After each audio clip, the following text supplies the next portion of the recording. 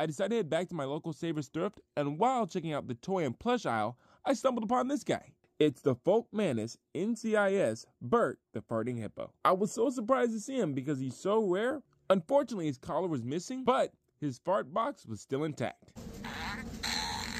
He may look friendly and fun, but did you know he actually is a troublemaker? Folkmanis Inc. is a company that makes stuffed puppets, like this hippo. The first version came out in 2002, referred to in the lawsuit as Hippo 1. Next year, CBS used Hippo 1 as a prop in the crime drama NCIS. NCIS, Hippo 1 was known as Bert the Farting Hippo, and there was a farting sound effect. Bert the Farting Hippo became really popular, so CBS teamed up with Folkmanis to make actual farting hippo puppets that could be sold, known as Hippo 2.